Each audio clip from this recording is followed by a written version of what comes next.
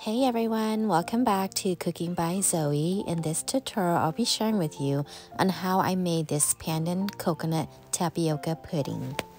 The bottom of this dessert contains sweet pandan flavored tapioca pearls, and in the top portion is a semi-sweet coconut cream.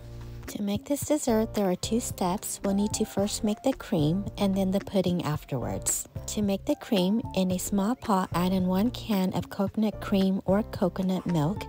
Add in 2.5 to 3 tablespoons of sugar, a very small pinch of salt. Mix these together until the sugar is dissolved. Allow this to cook under medium heat. We're not cooking this very long. We just want everything to be dissolved and to thicken. Now, once it starts to bubble, add in 2 tablespoons of the rice flour. If you don't have rice flour, you can use all-purpose flour or you can use cornstarch. Use a whisk to mix all of these ingredients together to ensure that there are no lumps or clumps. After the rice flour has been added, cook this under medium heat for another 5 minutes until the mixture has thickened. Once it is thickened, go ahead and turn off the heat and set this aside to cool.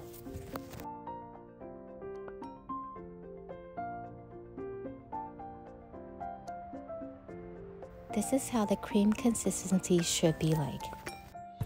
Now we're going to proceed with the next step of making our pudding. In a medium pot over high heat, add in 4 cups of water. Add in 2 pandan leaves, either fresh or frozen. If you don't have this, you can do without. When the water starts to boil, add in 3/4 cups of tapioca pearls. Make sure immediately to mix as well, that way the tapioca pearls are not stuck to each other. Continue to cook this on high heat and make sure you're mixing about every 30 seconds to 1 minute just to ensure that the tapioca pearl are not stuck at the bottom of the pan. When you notice the amount of water has decreased and has thickened, we're going to add in our sugar, which is 3/4 cups. If you want it more sweet, you can add 1 cup, and then 1 tablespoon of pandan flavoring or essence. Give this a good mix. After you have added the sugar, ensure you turn the heat down to medium and continue to cook this for about 15 to 20 more minutes. After 15 minutes, you'll notice your mixture is going to start to look like this.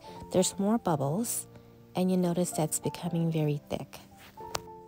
After 15 minutes, turn the heat down to low and then remove the pandan leaf and just allow this to cook for another 5 minutes and then turn the heat off and set this aside to cool. We are now ready to assemble our dessert. Here is the cream. It has cooled down and thickened. And this is the tapioca pudding, which has cooled down as well. This is the whole kernel sweet corn and young coconut strips.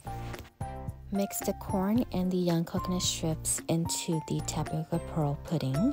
Now save some corn for garnishing later. Now if you like, I like to mix this when my tapioca pudding is cooled down, but if you want to mix, you can when it's still hot. So just mix everything together, and then now we're going to go ahead and assemble everything. For the pudding, I like to put it into a piping bag. It's just easier when I'm putting into these cute little 3-ounce trifle cups. So just squeeze about 3/4 full of each of these containers. I do want to point out in regards to the tapioca pearls, you'll notice that there's still that little whitish green speck inside the tapioca pearl, which usually indicates that it has not been cooked thoroughly. But actually this is how this dessert should be, and as it cools, those specks will not be hard, they'll be quite soft. So now I'm going to add in the cream. Add about 1.5 tablespoons to each of these, more if you want more.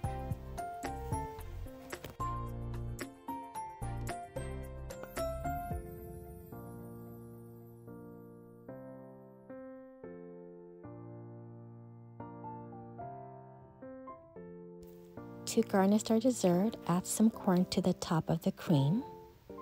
And then afterwards, I'm going to add some mint leaves as well, just for garnishing. For the corn, you can use fresh whole corn, boil them and then cut them down to get the kernels, or you can use canned corn. Just try to choose the type of corn that are sweet with very low or no salt.